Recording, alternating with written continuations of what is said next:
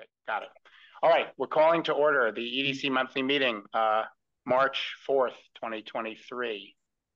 The agenda is up on the screen. I'm sorry? May 4th. Thank you, Mary. May 4th, 2023.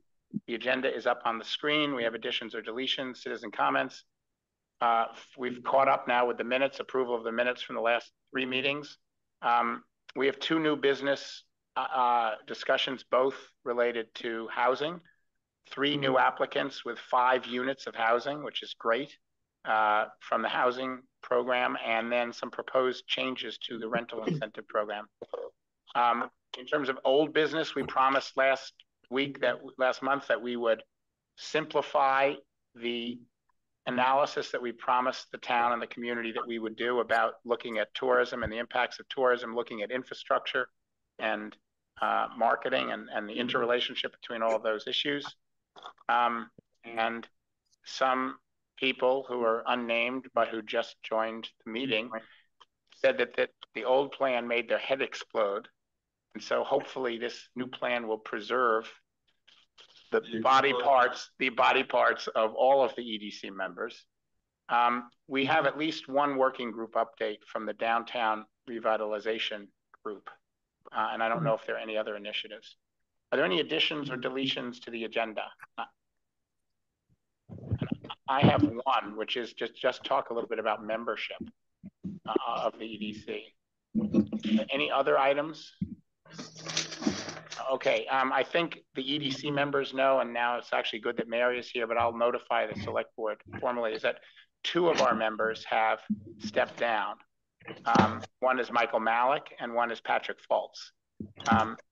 Both are, so Michael, neither is going to be here tonight. Michael is stepping down. He just doesn't, he's been serving for a very long time. Maybe not as long as Joe, but nobody has. But is there anyone else who's served before longer than Michael? I haven't. Have you, Larry? No. No. For you. Yeah. So he's the second. Well, he served for a long time. And, it feels like I've been here longer than him, but I'm not sure about the math. We'll have to ask Larry or Joe. Right. So I told him that I said that I would say, even though he's not here, and I don't think he's going to come to subsequent meetings, but you know, he's, I think, really added a ton of value in terms of he's had a point of view that that I haven't always agreed with, although I often do. But I think he's been concise. He kind of states his point. It's civil. And I think he has moved the needle on a whole range of issues. He's gotten us, I think, to focus much more on events. I think he's gotten, along with Joe, has been the loudest voice in terms of thinking about the marketing program and what the effects of it are. And I think that has significantly, well, really almost dominated to some extent our agenda this year, for the rest of this year anyway. So thank you to Michael. Patrick, yeah, I don't think he would mind my telling why he surprisingly, on a moment's notice, is stepping down. He decided, I guess, about a month ago, to sell his business. I don't know how long he had been thinking about it, but to sell Sleep Woodstock. And he put the Sleep Woodstock on the market on a Monday and closed on the sale the next day. Wow. I think he was expecting, as would be reasonable, Larry, I don't know when you had to sell your business here, how long it took, but I assume in most businesses and communities like this, it takes a year or 2 to sell a business. Wow. And I think so he wasn't planning on telling us anything. I mean, he's moving, he's staying in Vermont, but he's moving out of Woodstock to Mendon. Okay. And he also has said that he will continue to support the marketing operations until, you know, we find the right people to take it over and so forth. And he's got some ideas, and we've got some ideas to do that. So we have 2 vacancies on the EDC that we will want to recruit new members for. And Mary, is that sufficient to tell you that right now, or should I send Joe and Doug a note, or both? Pardon me? Is it sufficient for me just to inform you right now that we have the vacancies? No. Yeah, okay. Ray here. No, Ray is not on as of now. Well, let's both tell them. Just make sense. Yeah. Well, I mean, we always have, you know, people always ask me when they aren't selected or they haven't applied, you know, and when would the next opening be? So I say we have openings every year. Right. But we really do. It's really quite regular. I think there are two patterns that people are surprised by, but I think they're pretty regular. One is the vacancies, and the other is the empty storefronts, which is a very, very stable pattern. Yeah. It's just, we just don't like there to be any empty storefronts. I once, when someone had been complaining, went to New York and just on the blocks that I was on counted the number of empty storefronts versus that. It's exactly the same proportion as Woodstock. Yeah. So we just want it to be full, and we want there to be 9 members on the EDC most of the time. Anyway, so we have that change in membership. Yeah. 2. Right, we have 7. There are 9 appointments and 7 members. And Mary, maybe you can inform this. If we if we have a vote tonight with 7 people, actually we only have 6 in attendance. No. 1, 2, 3, 4, 5. And there's 2 online. So, oh, sorry, Marion. Okay, I didn't see Marion. Oh, was Marion online? 7, yeah. Marion and Tom. So if we have 7 people here, but 9 positions, does it take 4 people or 5 people to be a majority? That number. It would the number of the people with not in people that are not on the, well, is it 5 out of 9 or 4 out of 7? It's 5 out of 9. It's 5 out of 7. Right. It's 5. Yeah. Okay. So I was going to say, I was wondering if there was a way to make it so that we didn't have to have, we could have up to 9, but a minimum of X, and whether that would get around that problem. Let me, well, to be honest, I don't remember. I only remember either 1 or 0 votes. No, I know. Where this was an issue. Right. I agree. So we usually agree on everything anyway. Right. Right, Todd? I agree with that. I don't agree with that. There you go. All right. So anyway, that was my update on membership.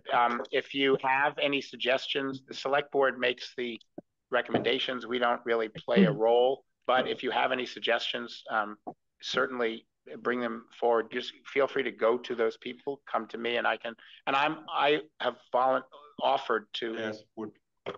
Sorry, you asked 4 people. All right. Thank you. I just want to clarify. So it doesn't matter whether we are even or odd. Like if we have 8 people, it's okay because it still would take 5 votes. That's correct. Okay. Right. So it's not about the oddness. But we're obligated to fill the positions. We can't choose to not fill them. But if nobody comes, if we only have 1 person. Yes. No. We can't control it. Okay. Got it. Are both vacancies active immediately, or is it? Yes. No, they're both effective immediately. Okay. So Mike Green, who interviewed at the same time as I did, I know had a very positive interview. Right. I assume he did. And so I know he's still interested. Do you mind speaking to him? That would be great. I did earlier, and he said, great. Okay, terrific. So yeah, I don't know. I can so you can reach out to Nikki Norris again, and make sure that I don't know if he needs to come in for another interview or. Yeah, that's interesting. I don't know whether he would. Yeah. Yeah, I think, I've offered to meet with applicants, and I suggest gently that they meet with me, or they could meet with any of you before the interview, so that they have some context and they can prepare a point of view about, it was helpful. I think that the child care is a terrible priority, or is a great priority, or I think it should be whatever you happen to think. So John, I pointed out to you, I think, just for whatever it's worth, that the 2 people that are going off are the 2 of the 3 people who actually have active downtown businesses. So we're losing that, except for Joe. Not quite downtown, but Woodstock business. Yeah. No, and so having other merchants. I mean, I know that there's Patrick has suggested somebody from the inn, and for many years we had somebody from the inn. So having that, they're in a little bit of turmoil right now, but do they have to be a Woodstock resident? They do need to be a Woodstock resident. Yes. Michael Green owns Stock Goods pop-up space that used to house Abracadabra. Michael Green. He owns the Stock Goods pop-up space, which is the barn that used to host Abracadabra coffee truck, and now it's a pop-up space. So they're doing Where does he live? Event. He lives in that home right next to the barn. So 52 Pleasant. Yes, thank you. So he's a landlord to businesses in effect. Oh, sorry. He's the toilet builder. The one of the toilet. What? East End Park toilet applicant with the coffee folks. He came and met us 2 years ago. Not this year, the year before. Right. Yeah. But anyway, I think Larry's point, though, which I think is a good one, is I think it's important to get the merchants engaged. You know, Joe is indirectly but very closely related to operation. He's pretty busy with it. Michael had a chiropractic practice and Patrick had a hotel. So hey, we're putting pavement on next month, the parking lot. So one day we'll have a desk and a chair and a coffee table in the Tassville store. So you just wait. We'll all be merchants. All right. Let's then move on to new business. We have 3 applicants for 5 units for various different housing incentives. Trina or Jill, are you gonna? Yes. Did we approve those minutes? Oh, sorry. Thank you. Oh, sorry. And I also didn't ask. Sorry. I just added something at the beginning. So sorry, Trina, hold off 1 second. No, go ahead. Citizen comments. Are there any citizen comments? There's a few folks online. Antonio, go ahead. Oh, you're muted. So. There, is that better? Yes, go ahead. Okay, I'm not sure that this is the right meeting to start this on, but I just wanted to ask if it's too late to submit applications for assistance this year. Assistance in what area?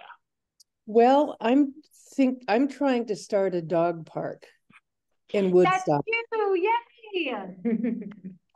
Who's that? Oh, That's Deb. Give you some sense. Oh, Deb. Okay, I haven't met Deb yet, but I've heard about your support. But anyway, I'm trying to establish a dog park. I'm looking for a parcel of land. I've been talking with some people, and the folks at the village and either the select board or the trustees all want to know what kind of money is involved in this. And they want to know about the cost of developing it, as I'm sure you would be if I were to apply for it. But I can't do it until I know how much fencing is needed, how many 1,000 feet of fencing, and et cetera, et cetera, et cetera. Right.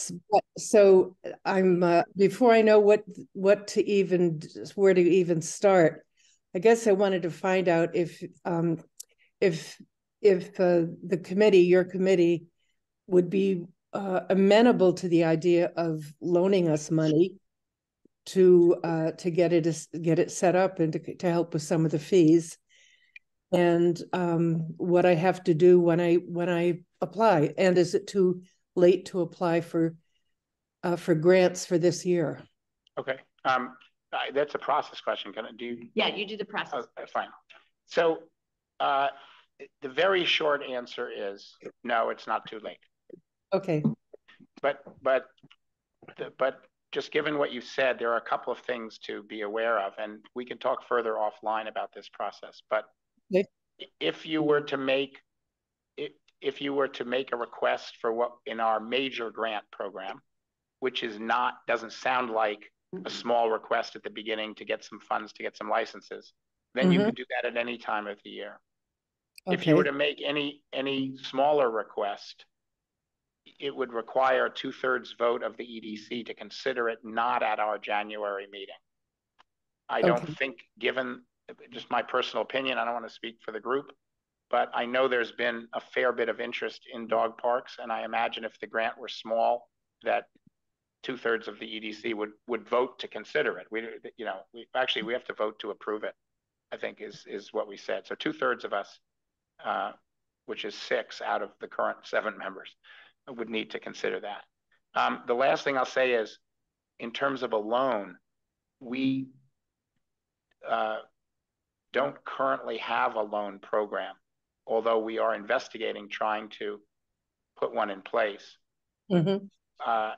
Depending on the size of the grant, if it were quite small, I think it probably would be easiest to just give you a small grant. I mean, if we're talking about hundreds or $1,000 or $1,500, if it's more than that, we might be able to consider a loan, even though we don't have a program, but it might take us a little bit longer. So those are the factors to consider. We can talk. Larry, do you disagree with that last point?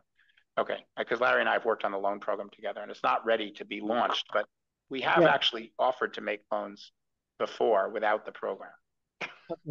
So anyway, so I think the short answer is yes. Now the next round of grants will be done in January, which isn't that far away.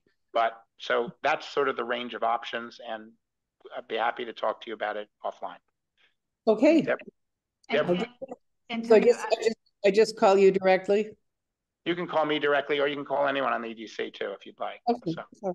Antonia, I also have additional information for you that I talked to Connie about as well.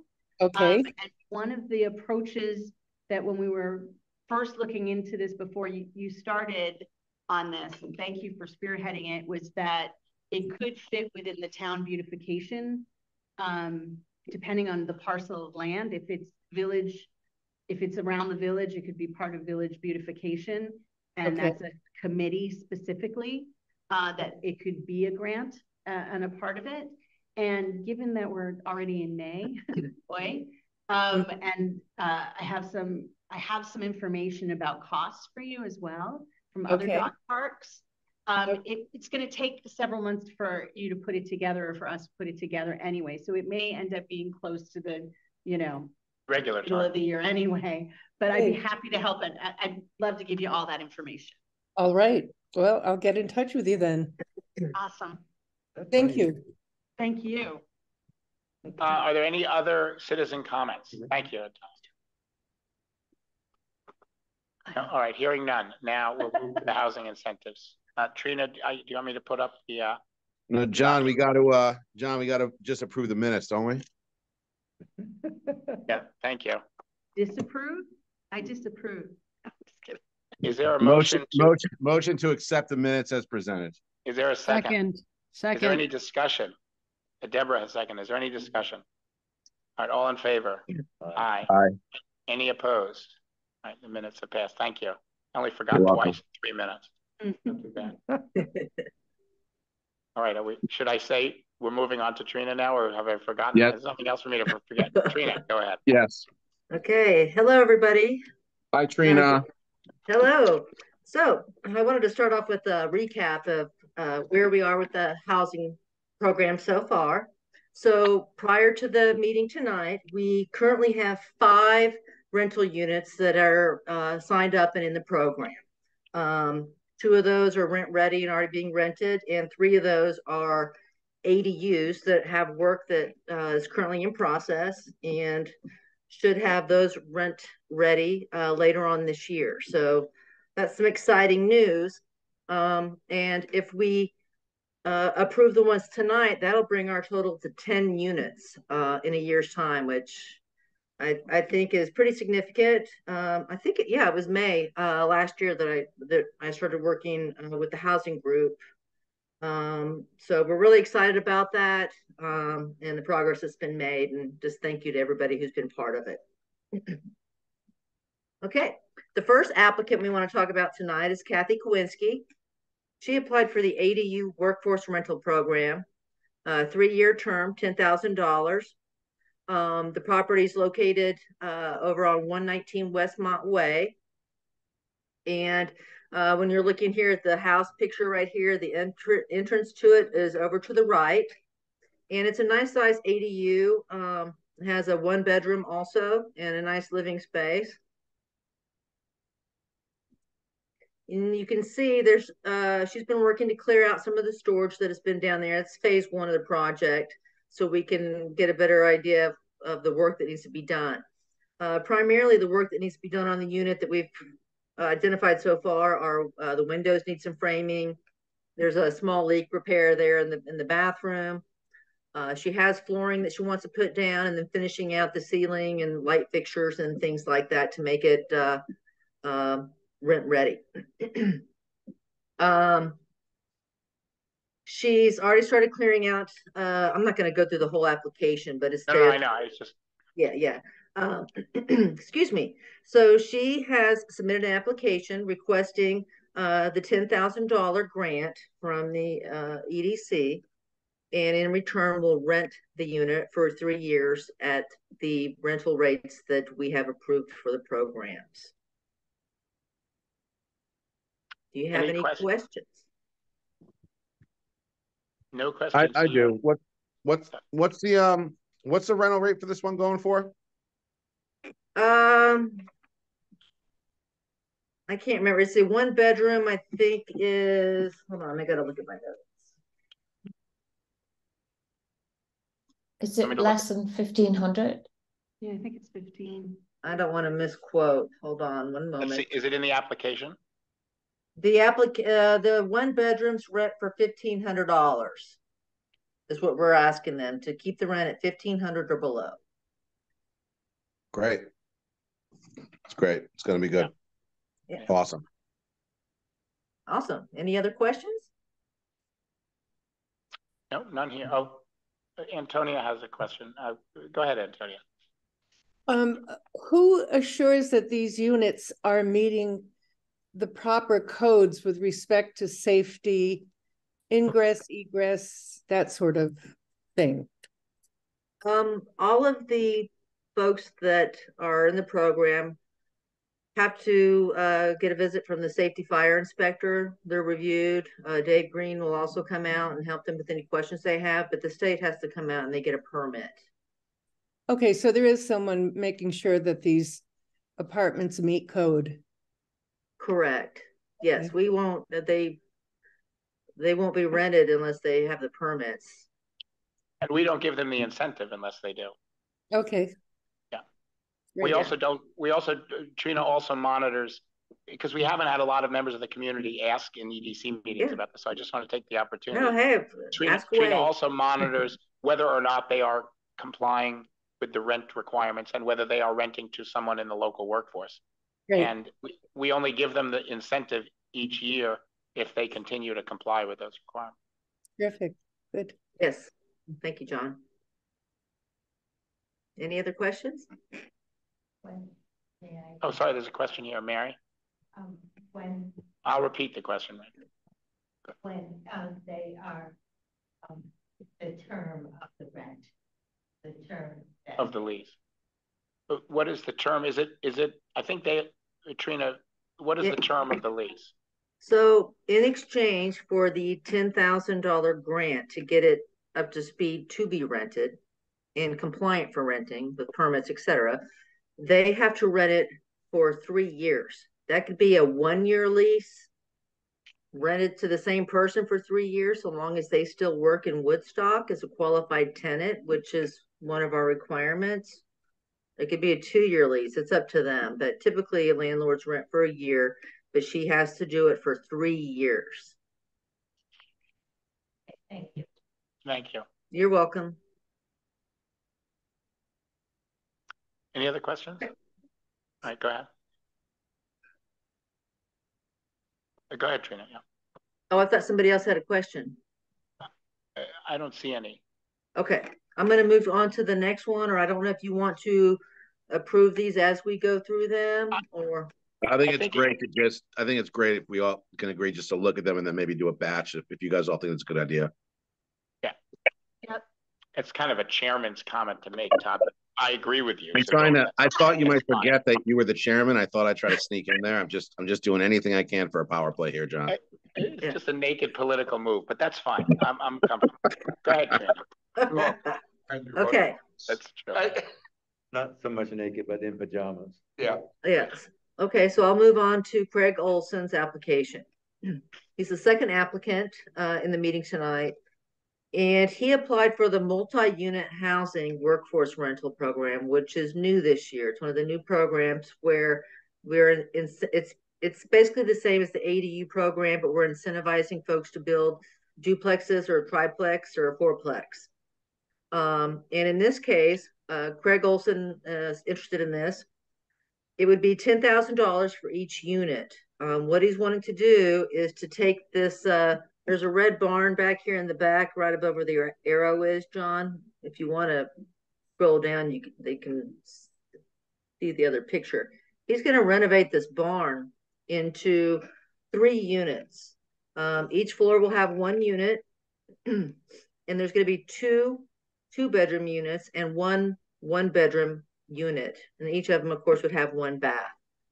He's already had state septic design come out and take a look to make sure that that's doable, and he's already received the state septic permit, and he's ready to move forward.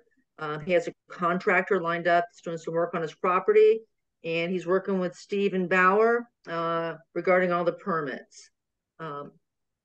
And for those that are curious, the estimated cost of completion on his project is about $290,000. So he's requesting $30,000. That's $10,000 per unit for the program, and he meets all eligibility on paper. Trina, I know we went over this, but is he also getting grants from the state? Like that 30 I don't know offhand. He knows about the VHIP programs. Yeah, he knows. Okay. But I don't always. When someone, I recommend the VHIP program, but I can't be part of it because of confidentiality issues. Right. Components. So, but I tell everybody about VHIP because it's money on the table. Got it. Right. And the only difference between that and our program is if you go for the state funds, you do have to rent it at lower rent amounts that are equivalent to HUD or affordable housing type rent amounts. Okay. And you have to do it for 5 years. So there's a difference. And the state program also differs if you're building something from scratch or converting something. There's some different nuances there, but he's fully aware. Anytime I could share that information, I do. But good question. Yeah. It's such a great example of what can be done, you know. Oh yeah, Red Barn Apartments. I love it. Awesome. Any questions here in the room? Any questions online? Larry? Funds don't. No, I actually have a question about this. All right, hold on 1 second, Todd. Larry first. Then just to, that looks like a almost from scratch project. We don't give out the funds until it's done, right? Trina, can you? I think I know the answer. The funds are doled out based off milestones of the project, and the final payment is withheld. The final quarter of the payment, which would be, I can't do my math. 7,500. The final payment would not be provided until he has leases in each of the units. So we do hold out the final payment. But the others are submitted as construction begins, different phases. They provide the expenses to me, the receipts, proof of payment. I confirm the accuracy of that information, and then I submit it for reimbursement. So it's not just a big lump of cash payment all at once. It's and go ahead, Jill. Can I add to that? So the reason for this, Larry, is that when somebody involved in a project like this gets to a certain stage, they can get a construction loan, but there are many phases of the project for which they have to spend cash. The design, and some of those are the upfront stages like design. So we wanted to have the cash available to people, but before we give any money, we put we have some legal documents in place that are, it's like a lien on the property, so we can claw the money back if they don't complete and meet all the requirements.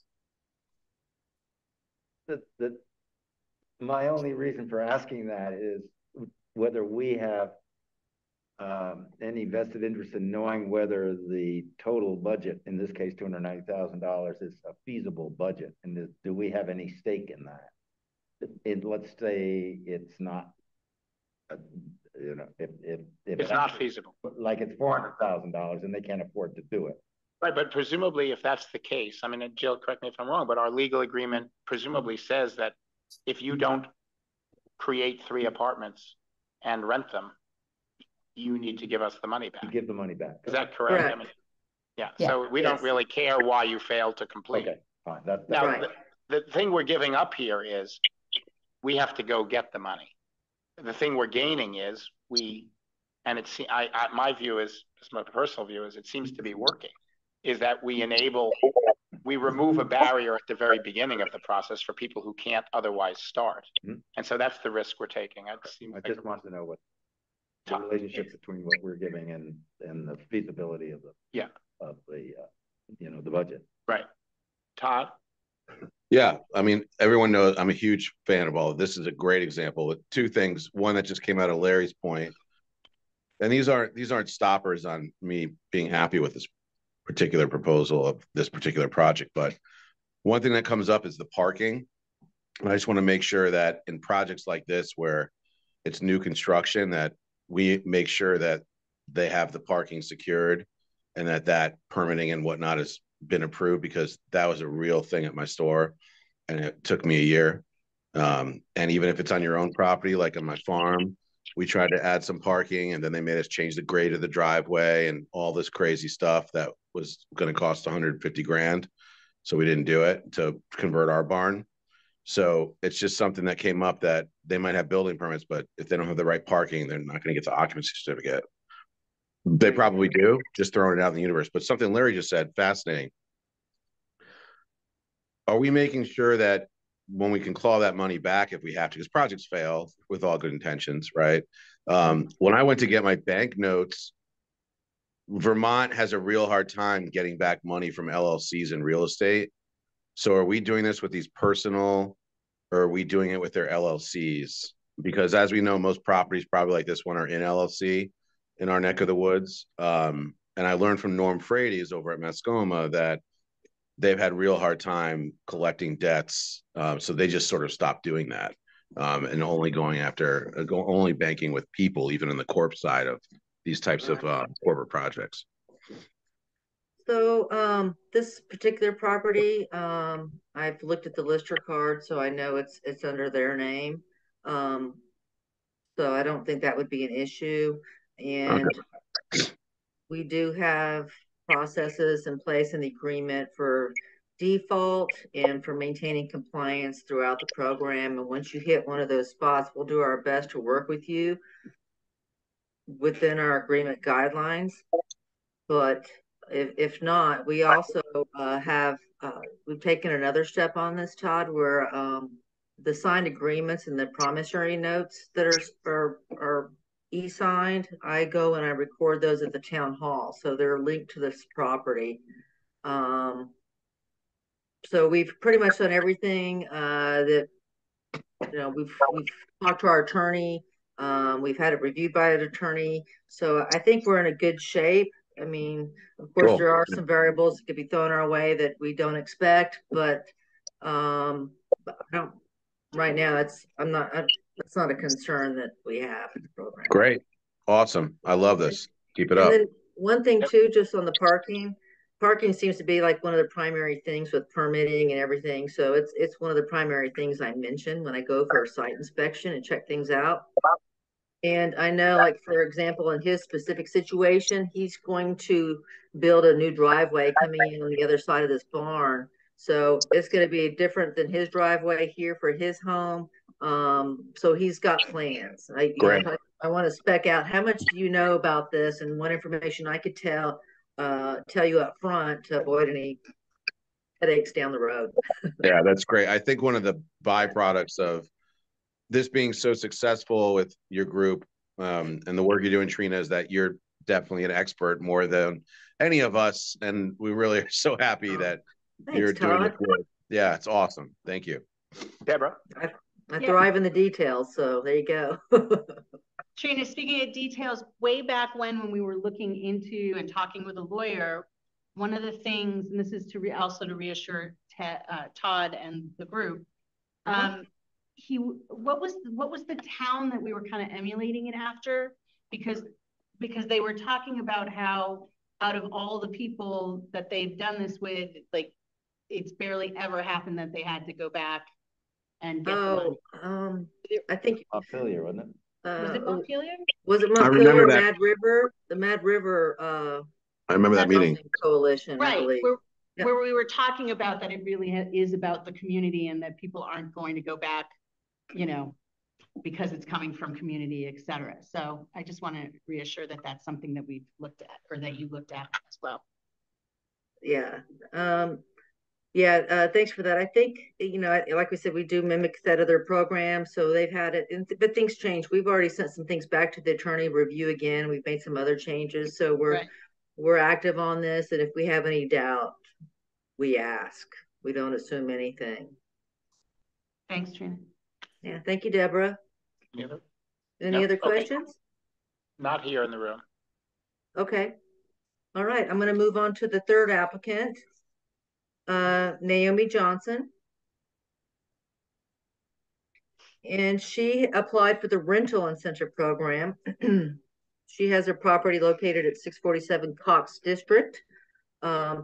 It's in Bridgewater.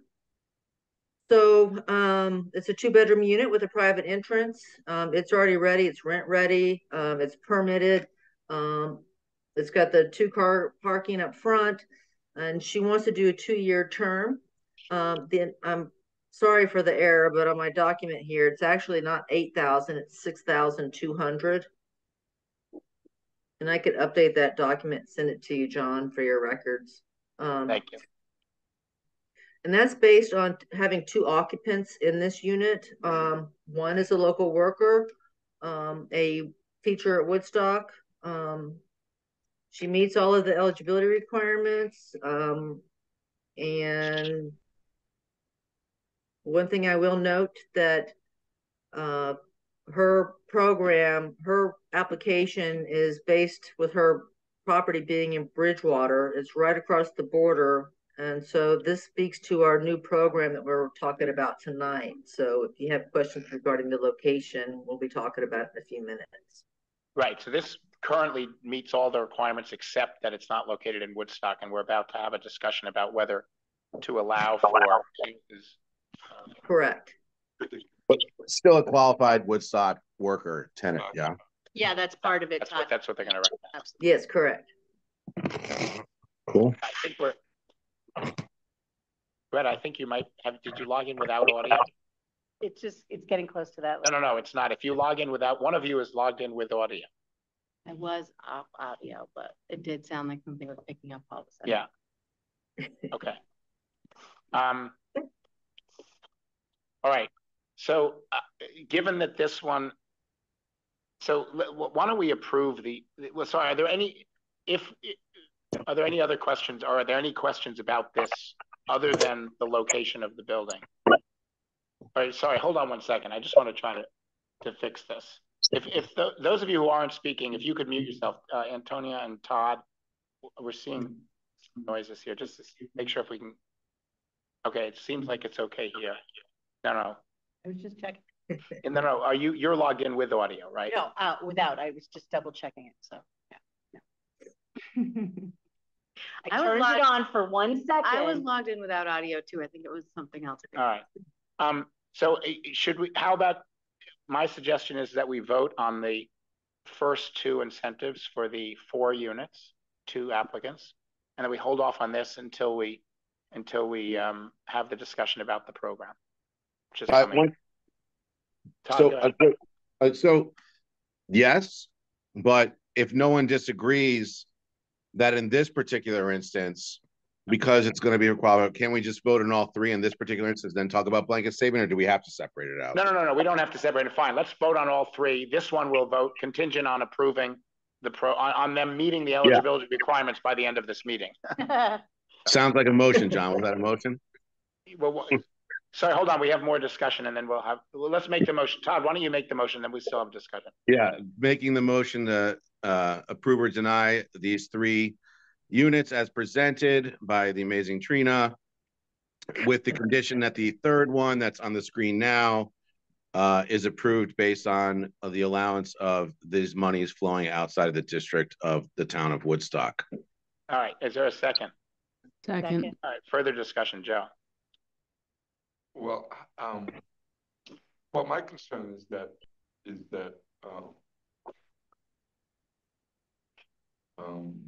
there's some type of assurance that the tenant does work in Woodstock, and how is that assurance met? Okay. And will it continue with further tenants? With the second year. Trina, No, do you want in other words, if this tenant leaves, what happens? yeah, and does the next guy say, I don't, Trina, do you want to address that? Yep, I can take it. So we set what we're calling compliance. And I go every 6 months and reach out to the landlord about their tenant to make sure there's not been a change, and revalidate that they're still employed in Woodstock. So for example, the teacher sent me a copy of their paycheck that showed me how many hours they're working and their location of their employer, etc. In 6 months, I'll go back and do that again. I'll do it every 6 months until the end of the term. If something was to happen and a tenant changes jobs, because life happens and things happen, that landlord would still be, say they still have another year in their term, they would, at the end of that lease, that person would move out and they would need to get a new tenant for the rest of the term of the year that works in Woodstock. So we're not kicking anybody out. That's not what we're trying to do, but we're also holding their feet to the fire on what our requirements are and allowing them some flexibility to address situations like that when they come up. Well, I don't mean to play a little hardball with this, but if the first tenant, which is currently what, a teacher in Woodstock, is that correct? Yeah, one of them. Yeah. I'm just using it as an example. The person is a teacher in Woodstock. They decide to move, whatever. The next, or, for example, if a current, for example, if the current tenant was employed at the Woodstock Inn and changes jobs to Killington, okay, then what happens? Point one, and well, he has to leave. So he'll have to move out at the end of his term, right, if he moves outside of Woodstock as far as his employment. Okay, so then the landlord has difficulty getting a tenant that works in Woodstock to occupy that space. And they don't get the money. They don't get the second year money. Well, but it's already done. No. They've lived there for a couple of years, so right? No. We pay the money every what, 12 months or 6 months? Yeah, for a 2-year term, the money doesn't get paid out until after the second year lease term happens. So for Naomi, if she's running it out, she's in the program for 2 years is what she wants to sign up for. Mm-hmm. We get proof of the employment now. We give and proof of the lease, etc. And I have a database that I track this in, and I set the dates for tracking 6 months later. In 6 months, I'm going to follow up again. If they're still working there, fine. No action taken. We just go on. At the end of the first year, before the second year lease starts, I check employment again. And that's when they'll get the second part of their payment. So they don't get all the money up front on these rental incentive programs. So, all right. So is there any other discussion? All right, we have a motion to approve these with a contingency on the last one for our next. Is there all in favor? Aye. Any opposed? Any abstentions? No, I'm okay. No. We're gonna discuss the bigger picture in a little bit. So that's what I'm not. Yeah. Okay. Yeah. So do you want to vote on?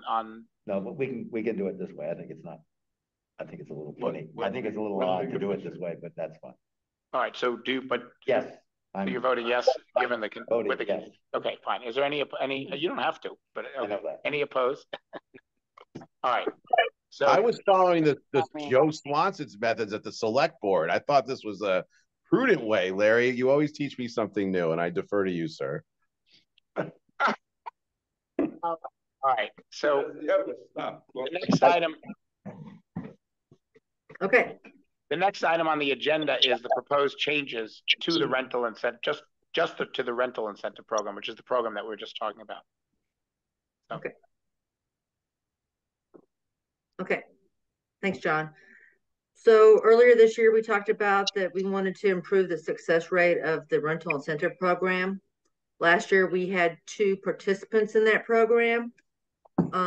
So we've thought about the enhancements and what they could be. And one of the things that we wanted to do was the location. So let's talk about that first. We've got people that work in that live in the surrounding areas that work in Woodstock. And we thought it would be prudent, just in the case of Naomi's home, it's technically in Bridgewater, but the person works in Woodstock, that if we widen the net, we could get more response to the rental incentive while still holding to our need to be a worker in Woodstock, no matter if the home is in Woodstock or one of the surrounding towns, they still need to work in Woodstock. And the reason we thought that was important is because so many people who work in Woodstock do live in our surrounding towns. So, for example, Heartland is very important. Water is important. Reading is important. So it feels like we can have more success and still control where the money goes, because it goes just to Woodstock workers. I think we should discuss each element well, why don't you keep going? Okay. I'm just let's keep going. So there are 2 other changes that you're proposing. So the second change we propose is to change the term, the lease length. So you can see we've added in the chart below 6 months. We've heard many times there's a need for a shorter term to allow for seasonal workers that come in. And my understanding from that a seasonal worker would be here around 6 months for a quote, a season. So that's why we have added a 6-month lease. We cut the incentive amount in half, basically, and we're just trying to make it more attractive for short-term rental owners and second homeowners that maybe have a gap in time in their home, or they're to rent it out in between times when they come in and utilize it. So there's a couple things in there we were trying to address. Well, yeah, let's just keep going on okay. And then we talk about any of them. Okay. Go ahead. And then the next change we're proposing, we've changed our chart here down below, and we've changed it so its focus is on qualified tenants in the house that are being housed, not the number of bedrooms. If you recall before, we didn't have this first column. It was just what size home they had, and they were able to receive a grant. We thought it would be prudent to incentivize people to house more than one qualified tenant. You've got couples that maybe both work in Woodstock or other situations, but we are throwing in, if you have, or people that maybe want to get a roommate with somebody else, and you have 2 workers living in a 2-bedroom home, so that person would get a little bit more of an incentive to rent their home to somebody in that type of situation. And then the last thing we kind of talked about is space efficiency, is kind of what I've been talking, kind of dubbing it. But last year we had 3-bedroom homes in the rental program that were rented to one person. And I think that's wonderful that they found a local worker in Woodstock to live in that 3-bedroom unit, but it's not an effective use of the space. There could have been a couple, again, with a couple people living there, or a family living there. And so we're kind of throwing out a bone to give out some additional funds if you have more people living there.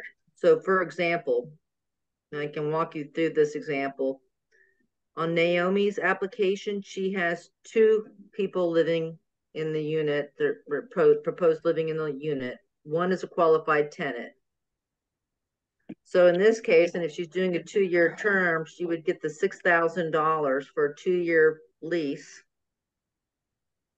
And then I do have an error on here. That's supposed to be 200 in that first box. That's where the 6,200 came in, because the teacher's wife does not work in Woodstock, but there is a second person living in a 2-bedroom home, which is a more effective use of space. She works for NICU at Dartmouth. So basically incentivizing landlords to think about who they're renting to, how many folks they're renting to, and have all these things play into the equation of their final tenants. Trying to improve efficiency and effectiveness of the programs, while still recognizing that where the EDC's money's going is to local workers. Qualified, right, which are the qualified tenants. All right, so 3 major changes outside of Woodstock: 6-month leases, and this chart of incentives based primarily on qualified tenants, but with a small additional bonus for additional people beyond those qualified tenants. All right, so any comments or questions, discussion of these? And you can see, by the way, that if we approve this or in its entirety, then the third applicant would, would be approved because it's in Bridgewater. But okay, but if we don't approve it, or we don't approve that part of it, then they wouldn't. All right, any comments or questions? Yeah. Todd, go ahead. Yeah, so I went back and forth with this, but I think it is worth mentioning. So first of all, great changes. Thank you for more time to read it, and this is really great. My only issue now is that I'm a landlord, and qualified tenants make sense to me. So if I'm renting to Nikki, the teacher, and Nikki has a partner that works at Dartmouth, I'm still going to rent to Nikki and get the incentive. I shouldn't get more money, in my opinion, if Nikki's partner doesn't work in Woodstock. And the reason for that is and I went through this in a dry run, and I think it makes sense. I'm a landlord. There's a couple and there's a single person. Both people are identical credit, identical job, same pillars of the community. Who should I pick? Well, I'm going to go to the 2-person and disqualify the single person because I'm going to get an extra $200. Is that some decision we should be making based on what the goals are of providing more qualified workers in Woodstock with housing? I'm not saying that I don't agree with 2 people is better than 1.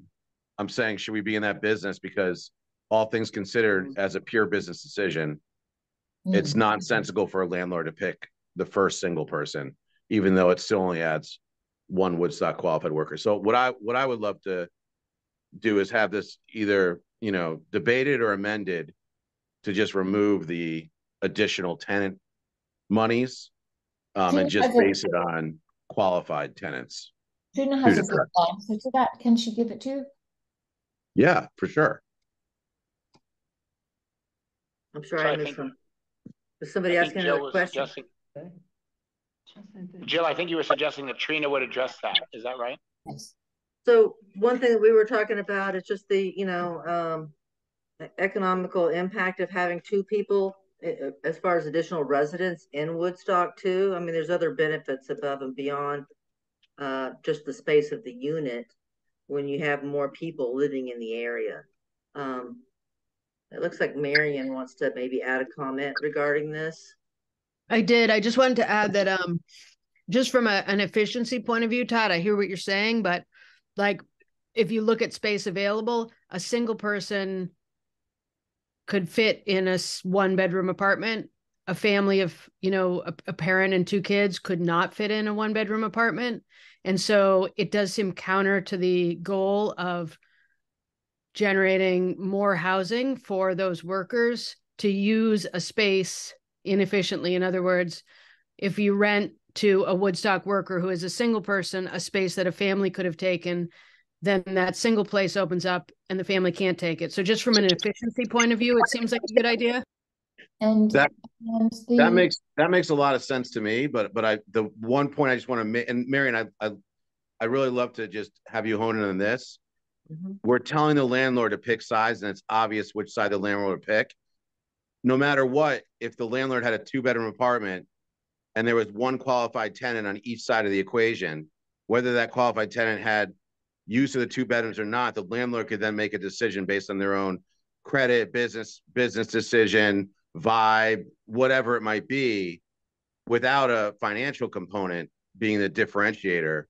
And again, I'm saying I don't disagree with this as written, but I'm just, are we supposed to, we're going to tell that landlord who to pick? They will not pick the other way. You know what, Todd, I'm just going to push back on one thing. And I don't know what my opinion is. I'm just thinking this through with you.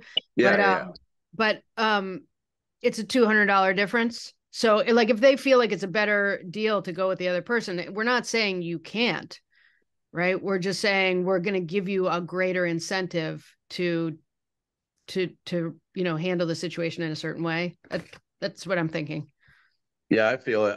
I'm just thinking of Ebenezer Scrooge, who just looks at pennies. Is that, I don't even know if that's a real thought, and I'm for either side, to be honest. So, Deborah. Yeah, I have it as a single person living in Woodstock and renting. I have a personal opinion about it and of how it would affect me, as well as being an EDC member and wanting to get people into housing. So I actually, Todd, I appreciate what you're saying. And I also understand this chart and why we want to incentivize. But at the same time, we have to look at, again, it's hard to find a 1-bedroom. It's hard to find a studio. And it may be easier to find something that has more than 1 bedroom.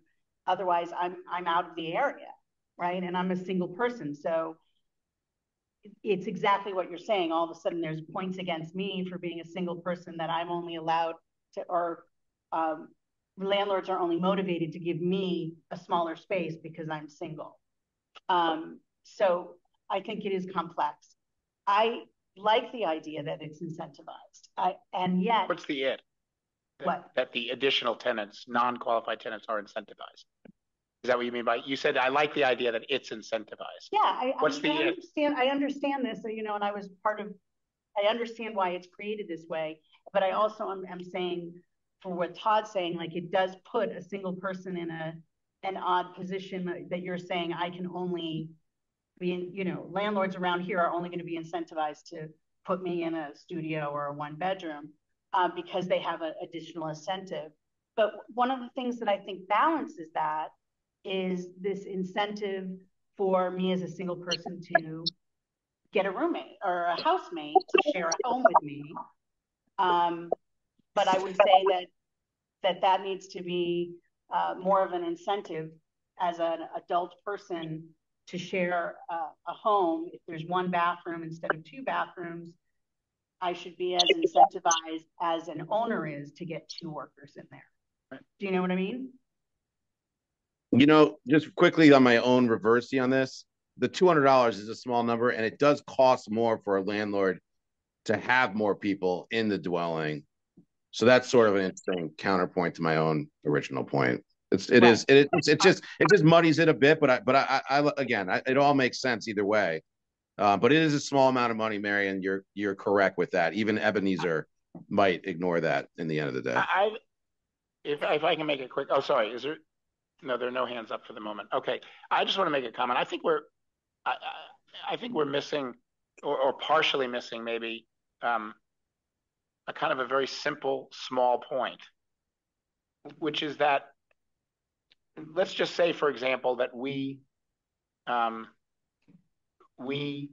gave 5 $200 grants to a group of people because there were 5 additional residents who are not qualified workers, right? In other words, a family comes in with 1 qualified worker and 2 other people. That's 2 extras, so to speak, 2 $200 ones. And then throughout this program, we end up giving it to 5. That's $1,000. And that's 6 months of a qualified worker. So the program is not about the efficiency of real estate or anything else. This program has a singular purpose. To create housing for qualified workers. Now, that would argue in the extreme, if we were, you know, so narrowly focused, that would say the $200 should go away. It's not, it's taking away money that we could use for our purpose. The broader view, and this is why I think maybe Todd or others have, you know, would be comfortable with either, and I would be too, I think. The broader view is more people in Woodstock is economic development. And what this program exists within is the Economic Development Commission, and we're trying to do economic development. So it's not as if we're enforcing something else. So I think that's take the word efficient, but it was what Trina used. It was efficiency of real estate. That was how this was. That in my mind has literally nothing to do with economic development. It has to do with societal development. What is economic development is that extra person is going to eat, and they're going to buy, and they're going to, and they're going to add to the community. So so I think you can. The reason why I'm making this point is I think philosophically we as an EDC could support either of these two. But the way that I would choose is whether or not I would rather have a chance to build up to maybe one additional worker, or whether I would rather have more individual non-workers adding to the population. And I don't know how you make that trade-off. It's a hard trade-off to make. But what was the intent of this program? John, I just want to the economic development. Marion, hold on one second. Yep. Joe first, and then Marion. Go ahead.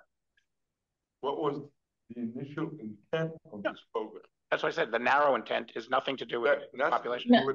Other than making available space for Woodstock's employees to have. I mean, that was right. That's I mean, not just actually. Extrapolate. Wait a minute. Go ahead, Joe. Yeah, sure. We can extrapolate that and just make it, as broad as we want to. But in my view, and the reason why I supported it was because the intent was to provide housing for people, for employers to be able to have employees. Right. Okay, so Marion and then Jill. Yeah, I just want to make the point that there are many Woodstock employees or potential Woodstock employees who come as a package with children or with a spouse or whatever. And so I think saying like that somehow we're not supporting economic development when I talk about efficiency of housing, I'm talking about efficiency of housing in terms of providing the most space for potential Woodstock employees. And I think a lot of those people may have children or may have a spouse or may have a partner, and they can't fit in a 1-bedroom apartment. So why not incentivize the bigger spaces to give space to those employees that can use them? Jill. The comment I'd bring in is if one of these additional non-qualified tenants is a child in school, that's $10,000 a year. That's quite a lot of economic development. Yeah. You're speaking about the subsidy or the funding that we would get from the state. Yeah. Are there other? Well, as an employer, we employ folks from outside the country. They don't come with families. And we critically need them. Granted, it's only for a short period of time, 6 months maybe. And, I'm going to look a lot closer to this proposal for 6 months. But they add significantly to the efficiency and survival of the business. So for me, that seemed to be what we intended to do in the first place. Todd, and then maybe we can take a vote then. Todd? Yeah, I'm okay moving out from this either way. And I think, at the end of the day, it's all good. And maybe we can just go and look, if we have a problem that a bunch of people, landlords, got a bunch of people with a bunch of kids in there and we want to debate that later, I think that's great. So I don't need to talk about it anymore, but I do want to just make sure we talk about the Bridgewater thing in our totality, and you know, when we get to that. But this is, yeah, I agree. More people is better for me. I'm not sure that as a landlord I would play it fair, but it's still more housing. It's still the mission. And it's good work. So I'm not going to talk about it anymore. Okay. Are there any comments or questions? Does everyone understand I'll call it the Bridgewater point? It's housing for Woodstock workers. It's just not in. Right. Any discussion about any other parts of this? All right. So I'm going to suggest that we vote on this proposal as presented. If someone will, and then if you're opposed to a part of it, like the $200, just as an example, then vote against this proposal, and then we'll have a vote. If that's the point of contention, then we'll have a vote on this proposal without that. It needs 5 votes to pass. I also want to say that not just based on this discussion, but certainly amplified by this discussion, I think there are no rules about what I'm about to say, but I think it's appropriate that we go to the select board with our approval of this program. If we decide, and if we decide to vote for the $200, but even just the vote about Bridgewater is enough to trigger that. And I would go to them supporting it, just to be clear. I just want to bring up, Yeah.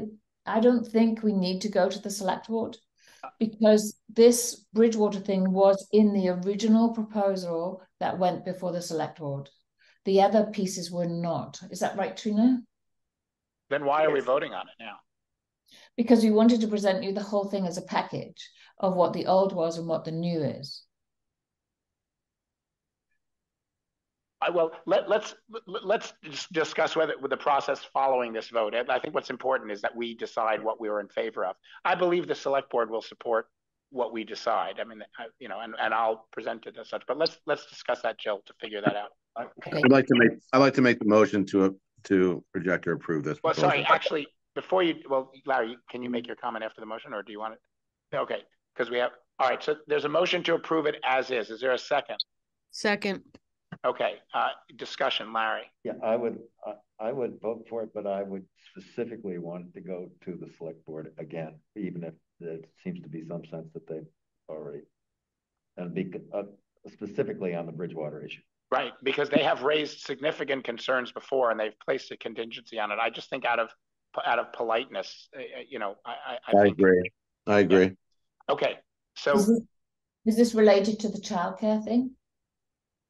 Yes, that was the issue on which, and my read of the discussion was that it was a philosophical, deep felt belief that dollars traveling over the border was not a good thing, was not appropriate. I mean, obviously no one was opposed to having more childcare, but it struck some select board members as just wrong. And so they put a contingency on it, subject to it being legal. I think if we had left it at least to one select board member or two, they would have voted against it. But, yeah, I agree.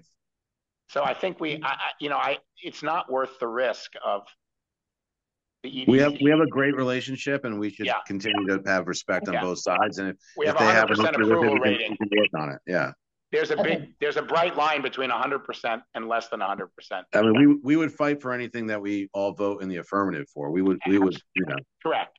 I'm not suggesting that we go to the select board and say, what do you think? I'm suggesting we go to the select board and say, this is what we recommend. Okay. Whatever it is that we recommend. So, you know, all right. So there's a motion and it's been seconded. Is there any further discussion? All right. So again, if we get 5 votes for this, it will pass. If we don't, we can consider another motion with a modified proposal. All those in favor of the proposal as it stands, please say aye. Aye. Aye. Any opposed?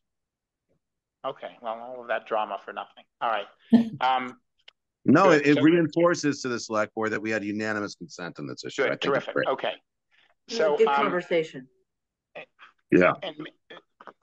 So good. So congratulations on this. I think this is a subtle and complicated modification to a program to tweak it. This is, I think, a great way to evolve. And again, I think this is the first time I think I put in my email, my listserv post, congratulations to some group for the work that you've done.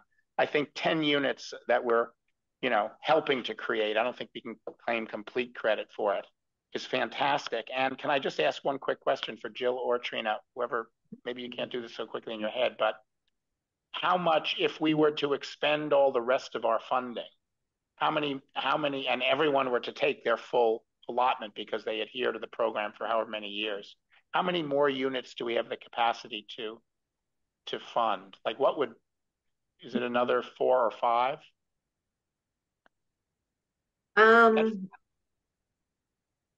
You know what? You don't. If you do, we don't need to waste time now. I will say, for the rental incentive, we're not asking for any additional monies. No, I know that. I'm just wondering how much money we have left in the fund. If you could just let us know that sometime in the next couple of weeks, just send an email to the EDC.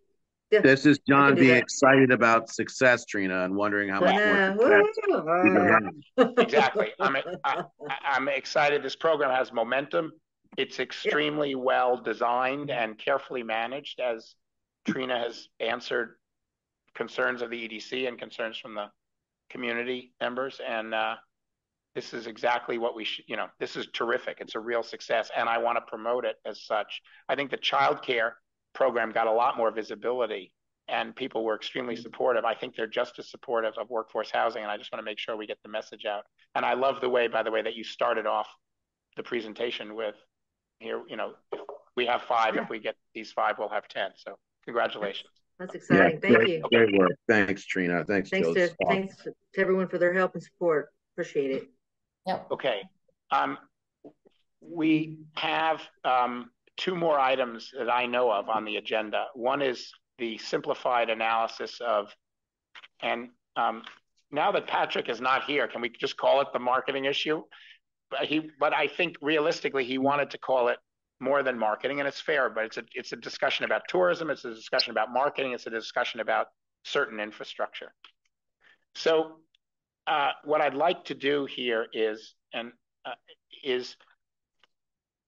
just get a directional sense, if you're comfortable. We don't want to, I think there are at least 3 of us that are called Patrick, what marketing program? That where you going with that, John? No. I was just trying to respect his suggestion at the last meeting. We don't need to dive into a huge amount of detail tonight, but just a directional sense of what we're about to share is roughly right. There are 3 of us, Marion, me, and Greta, who are taking pieces of this forward. And we will continue to do that outside of this meeting. But I want to just give you a snapshot of where we are now. In particular, you're each going to, and I will too, are going to feel the pressure to line edit some of the slides that I'm about to show you, because I'm about to show you in a minute some of the questions that we're going to ask on the surveys. And as soon as you see them, and as soon as I re-see them, we're going to want to edit them. We can do that offline. If Greta, I think in your merchant survey, you've got 5 questions. Well, I edited since. Okay, that's fine. No, that's fine. But my point is, you've got 5 questions. Yep. If someone thinks we should have 50 questions, that's a valid point to bring up, right? And if someone thinks that one of the questions really is poisonous and we can't ask it, that's valid to bring up. But calling them merchants, we need to call them merchants, comma, lodgers, and restaurants. Don't bring that up tonight. Just talk to Greta about it, or Marion, or on some of the other things me. So with that caveat, let me just show you what this is. Todd, you want to reinforce your skull, or is this not a risk of explosion? This is just 1 page. I feel good. This is very beautiful. Beautiful. Beautiful. Tourism / marketing / infrastructure issues to address. This is the same 6 blue boxes as last time. Much better organized, just real proud. But it's just really simple. Colors and big type. Right. Thank you. Between now and August, May, June, July, August, 4 months, we're going to do 2 things. We're going to take 3 surveys of the local community, of visitors and of merchants, and we're going to start to brainstorm about infrastructure. We're not going to make any decisions. We're just going to do those things. So the 3 surveys, the local community, we're basically going to ask the local community, in effect, how concerned are you about tourists, about visitors? For visitors, we're going to ask, did you have a positive experience? Why or why not? Again, that's not the question, but that's the theme. And for merchants, we're going to say, what would the impact on you be if we had more visitors or fewer visitors or the same? And those are the surveys.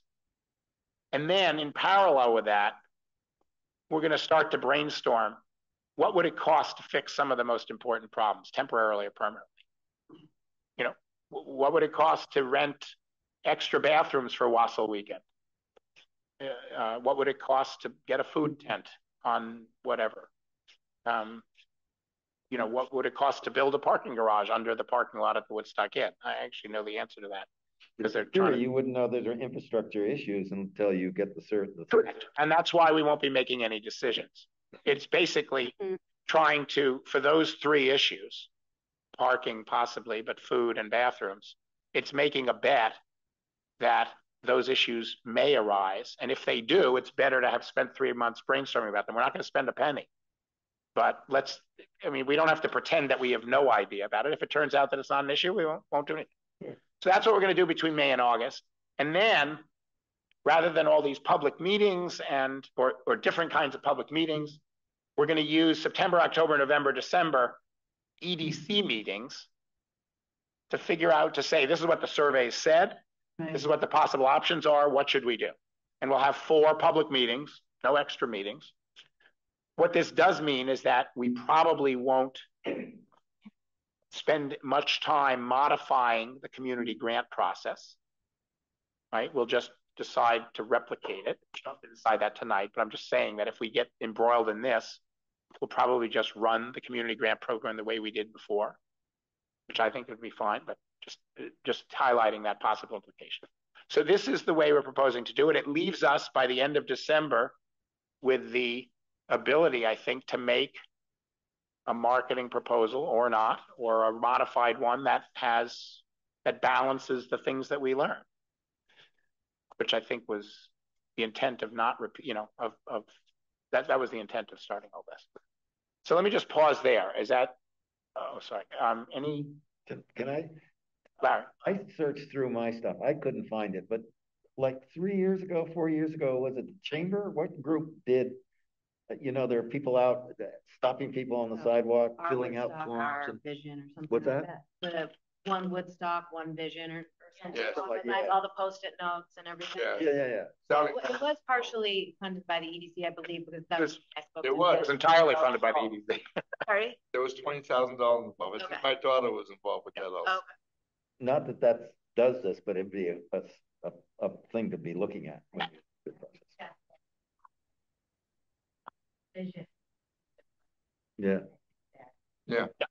We definitely should gather that up, and there may be a couple of other studies or information or things that we would want to pull in. Yeah, for sure. But I'm just trying to keep it simple. My view is, again, back to Todd's point, which I know I tease him and Michael Malik about, but it's a fair point. We're volunteers. We've only got so much time. My view is, if we get this done, and in the extreme, if we get only this done, we'll have done a good job and we'll have met our obligation to the community. If we can do even better than that, and it won't be hard to do what you just suggested, Larry, we should, and we will. But let's just make sure we do this. Let's make sure we get the 3 surveys done, and that the surveys will help us answer the kind of questions we think we need to answer. Let's make sure we don't have to start on infrastructure in September, that we've done some pre-work on it, so that we only have 4 months to make the decisions. How are you going about the visitor surveys? Well, yeah, we're not there yet. Yeah, no, I don't. I mean, I think the 2 ideas that are the 2 ideas that are the simplest idea is to use our existing database of email people and ask them. And you'll see in the proposed questions that will qualify them when was the last time you were here, which will eliminate people who've never been here. The second easiest, which may not be possible and isn't necessary but would be cool, is to have QR codes on all the retailers and they click on it and it pops into the survey. But the reason why I'm saying is like to get people to do surveys, you have to catch them right as they're having the experience. If you mail it weeks later or whatever, that's going to go right into the trash. So I think there needs to be some thought around the best way to get some. Yeah, we'll get what we get, but right. I just think. Yeah. Okay, can I comment on this, please? No. What? Say. She said no. No. Oh, a rhetorical question. Go ahead. Yeah. Of course. You know, when I first moved in, and I think when Larry moved into this community, or has been, there were literally more cows in Vermont than there were people. Okay, when I first came into the community, there were maybe 15 active dairy farms in Woodstock. Now there are none. What that tells me is that we are now, and we haven't been in the past, but we are now a tourist-based economy. That's why this is so important. I think it's vitally important. Childcare, without question. Housing, without question. This is completely issues. And you've been advocating for us to look at this for a while. All right, other comments just on this piece of it? Beth. Beth, sorry. Actually, Roger raised his hand first. So Roger and then Beth. Hi. I have a couple of concerns about this draft plan. One, I don't think you're doing some basic homework, which is to quantify the value of tourism to the town as a whole economically. I'm obviously not saying that there isn't any, but you're making an a priori assumption that we somehow know. You can't calculate how much money it's worth spending on marketing until you understand the full impact of tourism or visitors on the economy as a whole. I'm not talking about individual businesses. I'm talking about the economy as a whole.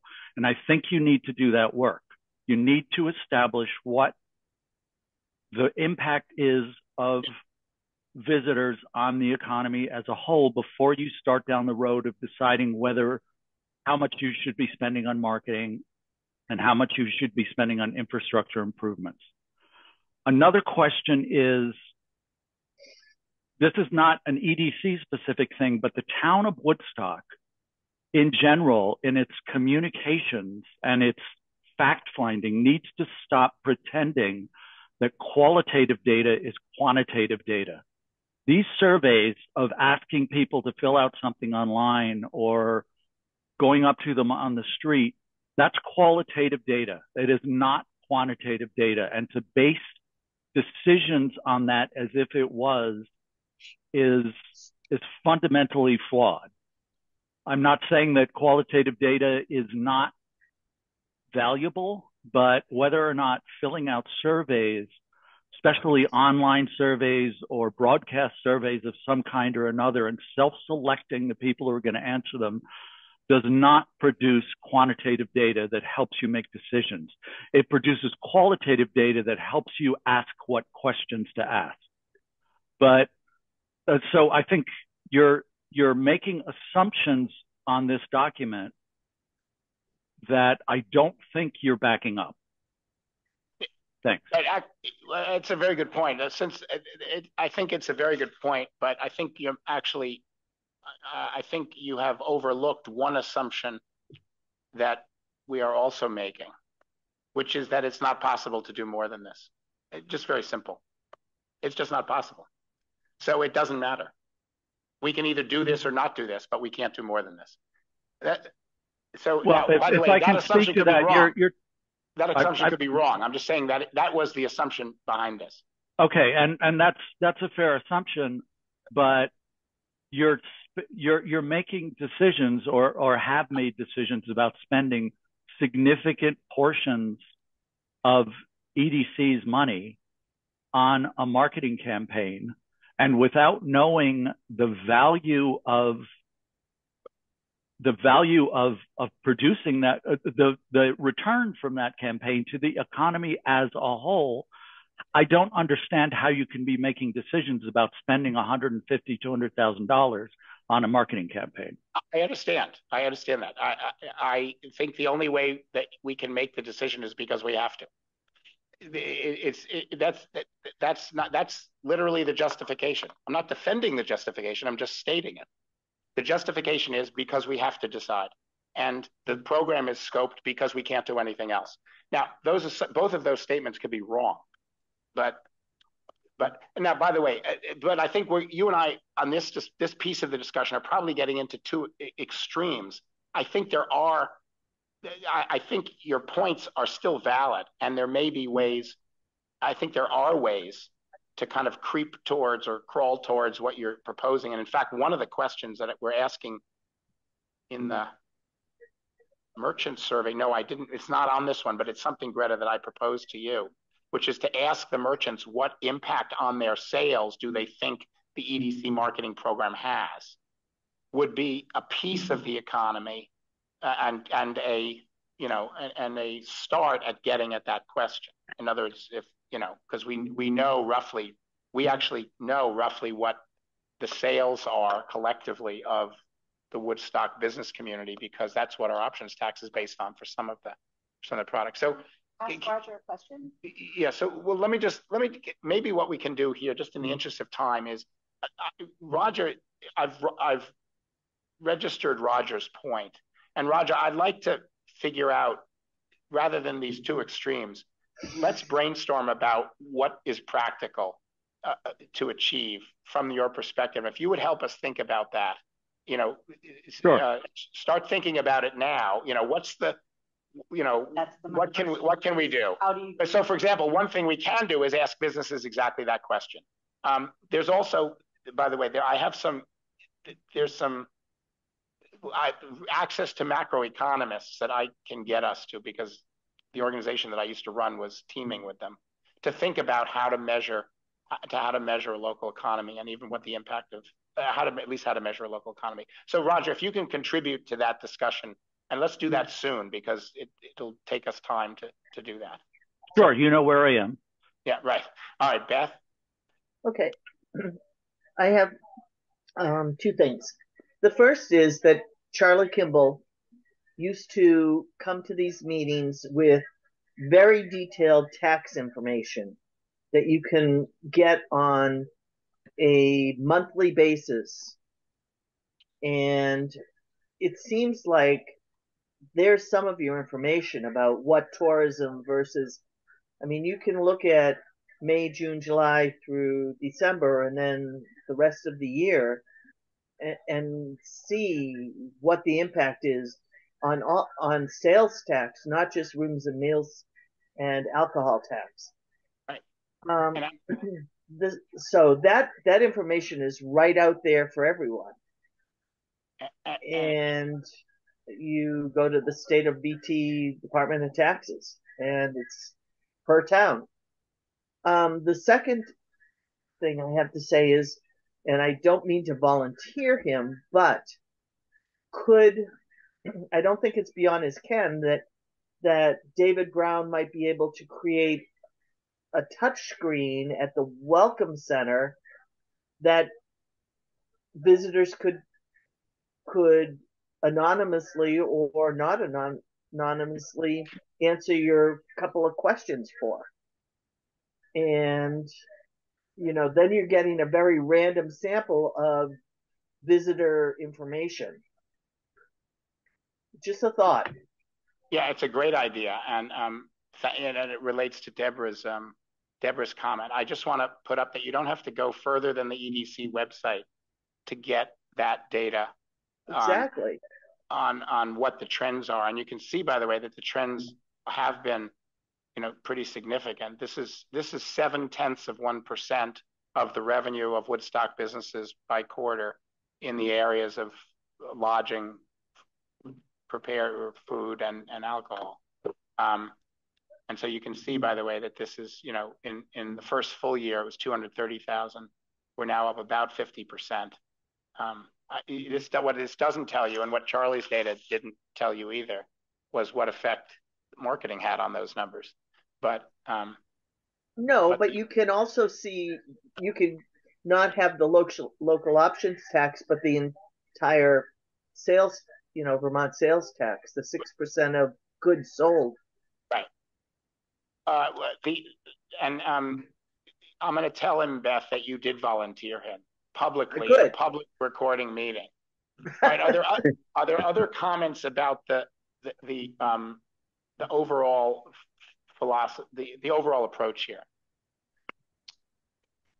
What comes to mind to me is an old W.C. Fields movie when he's sitting at a poker table and somebody points out that the game may not be completely up and up, and he says, "Well, yeah, maybe you're right, but it's the only game in town." Right. So that's what we're stuck with right now. But you know, but I do think there probably are. I think I'm being a little bit defensive when I'm saying. No, I mean, look, we had at the last meeting, we had one member threaten to blow up his head. If it's complicated, thinking of Todd's well-being, I don't want Roger to induce an explosion, but he's making a fair point.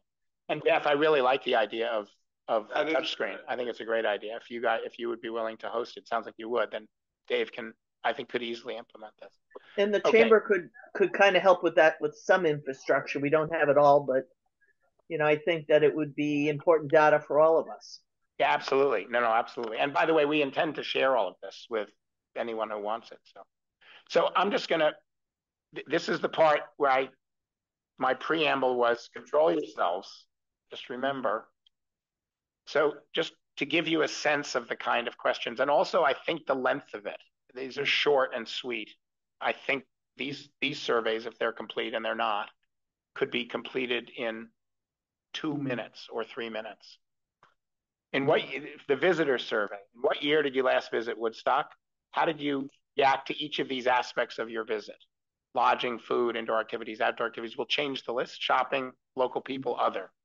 And were they great, good? Was each one great, good, okay, not good, really bad? How likely are you to recommend that a friend or colleague visit Woodstock? Very likely, definitely not. How would you rate your overall experience? Really good, not so good, really bad? If there was one thing you could change to make it more appealing to you and to others like you, what would it be? Just an open-ended response. And if you recall, can you be a little bit more specific about when you visited? Because I think we probably want to know if you were really worried about you couldn't find a place to eat and was it Wassail weekend or was it April 15th, something like that. That's it. Something really simple. Deborah? I'll just add one thing, which is after how would you rate your experience? The next question should be, what was your favorite piece? The first open-ended should be positive. Okay, good. Yeah. And then, what would you change? I think there's, I don't know, maybe there is, but it should be like best or worst. Yeah. Yeah, just don't go right to the change. Yeah. Go to the best. What was the worst? Yeah. I have a dumb question. Yeah. We're used to it. Yeah. If you're soliciting, is it really stupid to ask them if Woodstock reminds them of someplace else and what that might be? All right, wait a minute. It's not really stupid, but you're violating my request. That's all I do is violate them. Yeah, right. All right, so I'm just going going back to mute. We can refine these. If you've got ideas like that for the visitor survey, send them to me. For the community survey, send them to Marion. Now, Marion, by the way, just to be clear, Marion hasn't seen this because she and I just made this up. And so she may completely disagree, in which case the next draft of this will be very different. But I'm just going to John sent these to me as I was driving home from work today. Yeah, sorry. About to cook dinner. We tried 4 times to get together between the last meeting and this meeting. We didn't, and I just wanted to put something out there. Who are you? What's your role in the community? Full-time, second homeowner, or something else? How many days have you spent here so we can kind of understand? Please indicate how important each of the 5 current priorities are to you. That's really a way of trying to understand how important marketing is, but it's a fair way of answering the question. And we might learn something interesting. How do you feel about the number of visitors coming to Woodstock? Select all the statements you agree with. And here it's just a mishmash of statements. And forget about the sequence and the order and the wording, but it's just basically trying to elicit what people feel. Woodstock is much too crowded most of the time. I like it when the town seems full of people. More often than not, I have trouble getting reservations at restaurants. I've seen visitors to town urinating in public. It bothers me that stores in Woodstock keep closing. I worry that the restaurants and stores we have won't be able to survive if the number of visitors is limited. Visitors are sometimes a problem, but the problems are limited to a few times each year. The positives of living in Woodstock far outweigh the negatives. The negatives of living in Woodstock are beginning to outweigh the positives. It would be appropriate for the EDC to fund temporary solutions on key holidays or seasons to the lack of public restrooms or the lack of places to get a simple sandwich. EDC should not fund restrooms or lunch capacity even temporarily. Do you think the EDC should continue to fund annual marketing programs to encourage visitors to Woodstock? Increase it, maintain it, reduce it, eliminate it. If the EDC does continue to fund marketing, would it be appropriate for local merchants to pay a portion of the program? Make no contribution, make a small contribution, pay for the whole thing. If there was one thing you could change about Woodstock to make it more appealing, what would it be? And we could also ask, what's your best thing about Woodstock? And then the merchant survey, what type of business are you? Where are you located? Considering the experience of visitors, would you assume these individuals leave feeling disappointed, not wanting to return, disappointed by parts, but open to coming again, or very happy? In order to provide a positive experience, what would you identify as the most important piece of infrastructure for the town to invest in? And how much year-over-year growth in revenue? Oh, sorry, you did have this in your. How much year-over-year growth in revenue from tourism alone is necessary to sustain your business? It's a slightly different question, sorry. If the marketing budget of the town must grow every year, what percentage of that budget should be covered by the local merchants? So just to give you, these are really quick, So these are really quick surveys, just to give you a sense of it. It does not get at Roger's point. I think he's correct about that. Although I do think there are some survey questions, particularly the merchants, that could get to a piece of it. And we should think about that. If you have feedback. And you too kind of would touch on it. It could. If we ask some questions about it, we could. So I think we have to explore that. So just in the interest of time, because we have one more topic on the agenda. If you have, so Marion is going to drive the community survey. Greta's going to drive the merchant survey, and she's already working with the chamber and Jeff Kahn, the merchant group, to, they're the meeting next, you're invited to their meeting next week. Basically. Oh, did they respond to the email? I hadn't seen it. Yeah, no, someone told me. Okay, great. It's happening, but you're invited. You're on the email somewhere. And I will, with Patrick's departure, I will focus on the visitor survey, but I'd be happy to have help. Okay. Sorry? Where are these questions? Are they online? This document is on the EDC's website for this current meeting. And I do just want to say for the community survey that it's still definitely still in development, and so please send me suggestions. Yeah, I'm sorry. I know you've already had contributions from Susie and so forth, which are completely not represented here. I didn't have a copy. Right, and I will include those. Yeah. So are we going to be able to have for EDC members? Are we going to be able to have a living document so we can just check in on it or anything? Or sure. Are we allowed I think to do that's that? a good idea. Greta? Not particularly in response to Todd's question, but that sounds good. But what you were saying earlier, Larry, sorry to point that, and he just mentioned the EDC website, our vision, or our community, One Woodstock, One Vision, or whatever that is. Beth, Kathy in the chamber did point it out to me, and it is on the EDC website. Yeah. So if you want to go on that, it's under document and then special projects. It's a very large document, zip file, but it's there and it's interesting to go through. Yeah. I would say that not a ton of it pertains to this particular initiative, but it's good to look at. When I go on the EDC website, it says Netscape browser required. Please insert your AOL disk.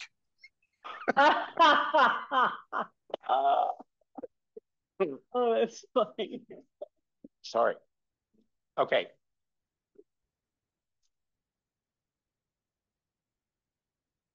Sorry. So, all right, if I don't sense, my comments at tamping down lots of debate have been effective. Thank you.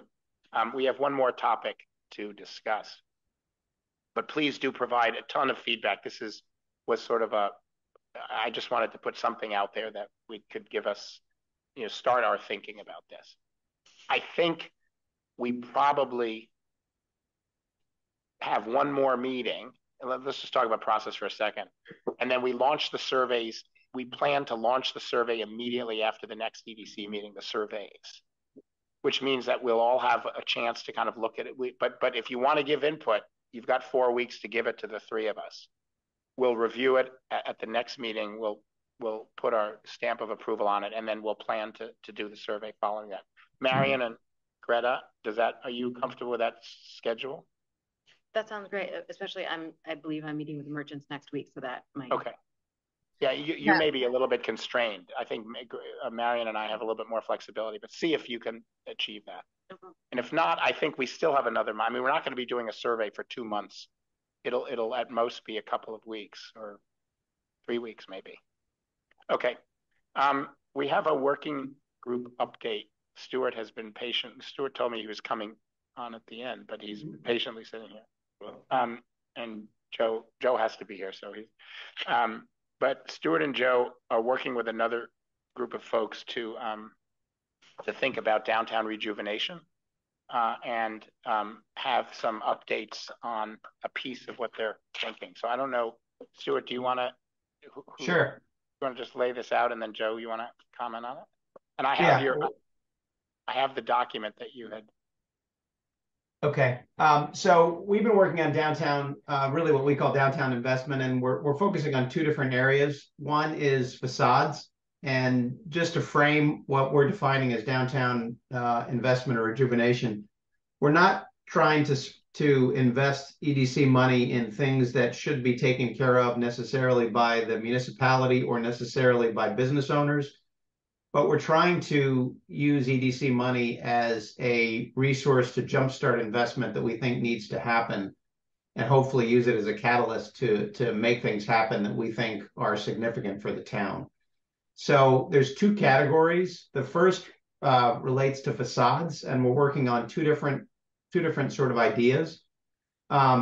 On the facade renovation program, the concept is trying to use a combination of potentially EDC money, potentially state grant money, and building owner money to affect the improvement of the facades in the buildings that we define as being in the downtown business district. The approach that we're taking, and we're not yet at a point where we would ask for approval for anything, but the approach that we're taking is to do a survey of the facades of the buildings in the downtown and sort of come up with a catalog list of sort of critical repairs or improvements that we think need to be made, get those and try to sort of quantify those improvements, and so that we would have a list of sort of quote unquote qualified improvements. The idea being that if we're going to use town or state resources to subsidize a project, we want it to be a project that is going to be significant and meaningful in achieving the goals that we have for the objective. So that's our first step. We're working to identify a person that can help us do that survey and quantify that cost. So that's what we're working on right now. The second idea that we're working on is some sort of a revolving loan fund to help pay for those investments. The reality is that some business owners don't have the money that's needed to necessarily pay for the investment or the improvement that might be needed. And so we're trying to figure out how we might create a revolving loan fund, either funded potentially by a grant from the EDC were you to decide that was appropriate, or potentially private investors that would be used as a resource to help pay the business owner's portion of the repair or improvement and then be paid back over time. So it would be a revolving fund, in that as the money was repaid, it would be available to be provided to other business owners. Again, the idea here is to focus our attention on those buildings that we think are significant for the downtown and sort of try to focus our investment on those repairs that we think have a disproportionate impact on the attractiveness of the facades as a visitor or a resident sort of spends time in downtown. I think we're recognizing what Joe had said earlier, is that we're a tourist-driven economy. We want to have a town and a environment that is attractive and appealing to visitors and residents alike. So that's where we're focused on with those two projects. The third project that we're focusing on, and there's a proposal that is attached, although I'm not asking for approval this evening necessarily. It's what we're calling the Woodstock tree proposal. And what we're intending to do here is to create an inventory, a survey of all the trees that we have in the community and all in the downtown area, and in each of those cases, identify what work is needed on each tree. Is it a healthy tree? Does it need to be pruned? Is there a blank that's needed? Do we need to fill in the tree? For example, there's a number of spots on the main street that don't have trees. Should we plant trees in that location? What work is needed to do that? What do you have to do to the soil? What do you have to do to the sidewalk? And then take all of that data and prioritize the work that's needed to be done. Realistically, it will be done over a number of years, whether that's 3 years or 5 years, but we will have a plan to protect and enhance the quality of the trees that we have throughout the town.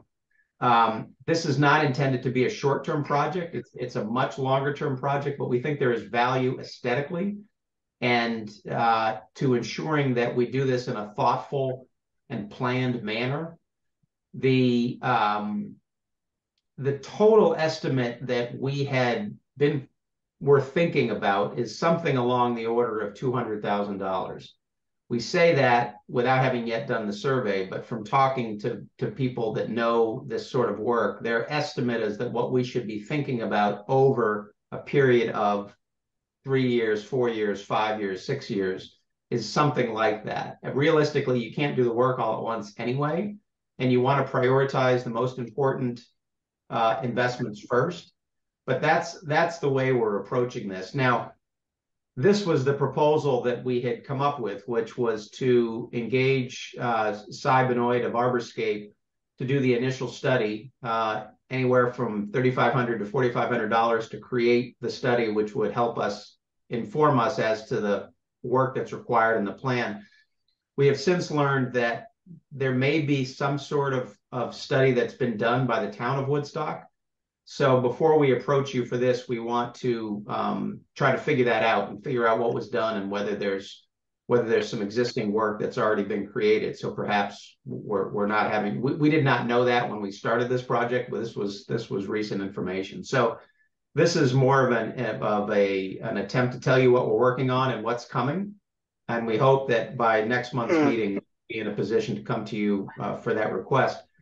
There's also some other specific tree projects that we might approach separately from this.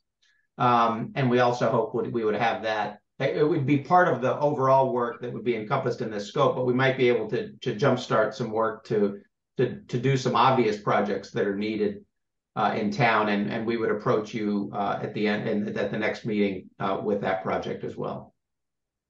So Beth, I see you have your hand raised, but Joe, do you want to comment first and then? I don't have anything to add. He summed it up very well. Okay, that's great. Beth? I just wanted to say that I have knowledge of the timber tenders, who is also, I mean, I love Cy Benoit. Please know he's wonderfully did such a great job on Teal's Landing, but timber tender, who is also a tree arborist, who does volunteer work for a variety of things. Al Romero and his son Justin created a program and actually did a survey of all the trees in Woodstock in March. And we're asking to meet with Eric Duffy, who is our town manager, but they did a survey. It's all on a computer. The trees are numbered. They're the trees are numbered, they're labeled, they, you know, whether there's disease or anything, it's been done. Yeah, and that's our understanding, Beth, and that's what we're trying to figure out exactly the scope of that. So I would actually just give a call to Timber Tenders at 457-3789, Al Romero. And yeah, we're going to do that. Talk with him. Yeah, we agree. Okay. Thanks, Beth. That's great. Is there there have been, just FYI, right? We have allocated $5,000 to replace 3 trees, which I think has not been used, and it's not enough money to replace 1, I think, actually. So there is $5,000. It is enough to replace 1. All right. So that was, I think, what Stuart was talking about we might be able to do. So we have funding for that purpose, a small amount of funding. So it's possible that we could make some small progress without any further decisions on the EDC. But that's currently where this downtown revitalization. And Stuart, were you here during the discussion of the dog park at the very beginning? I did. I was. Okay, good. So you can see Antonio's there. It's something the group can decide whether that's a priority or not, but it's certainly an issue that's come up more than once over the years. So, okay. John, I have a comment. Yes, Roger, go ahead. And then Todd. Sorry. The idea of funding trees, I think, is a marvelous one. It's a true demonstrable public good. To pay private owners or to give private owners or to help private owners use public funds to maintain their own business, I think is frankly ridiculous. If they can't maintain their business, they need to sell it and move on to doing something else. It's a bizarre kind of socialism that these guys, because they happen to have a building in the middle of Woodstock, get to neglect it. And I frankly think it's a horrible misuse of public funds to do that. And I realize you haven't done it. So I'm saying that I believe that this would be an absolutely wrong road to go down, to subsidize a private business for not doing the work to keep their business up. Yeah, this will be the debate. I think the central debate that we will have. And can I follow up on this? Sure. Roger, you're entirely correct.